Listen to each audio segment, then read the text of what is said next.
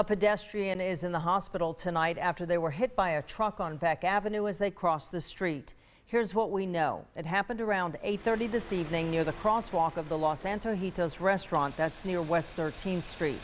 Panama City police say a teenage girl was hit by a truck while crossing the street. Police and fire responded. Police tell us the girl was walking outside that new crosswalk area near the restaurant. She has a shoulder injury and was taken to the hospital. The accident remains under investigation.